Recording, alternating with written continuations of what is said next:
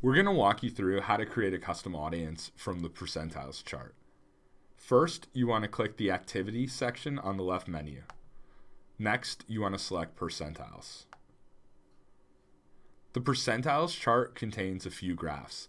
There's the app launches graph that helps you understand how frequently people are launching your app. There's the purchases graph where you can look at the total amount of money people are spending in your app or how frequently they're purchasing. Finally, you can even create a custom graph in percentiles based on any app event you want. For this example, we're going to click on the purchases graph and we're going to specify a specific top percentile. So we're going to say the top 10%. And this is the people who are purchasing items the most in your app. If you wanted to, you could switch this to be value as well. Finally, I'm going to click on Create Custom Audience. It's going to prompt me to go into Ads Manager. I'm going to click OK.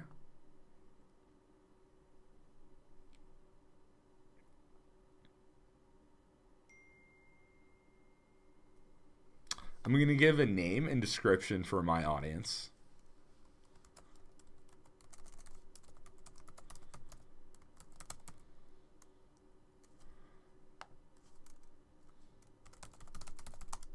So I'll say people who purchase the most.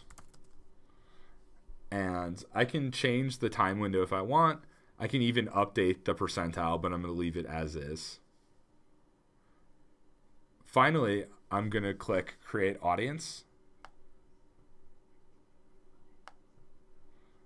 My audience has now been created. Note, it may take a few minutes for it to update from not ready to ready.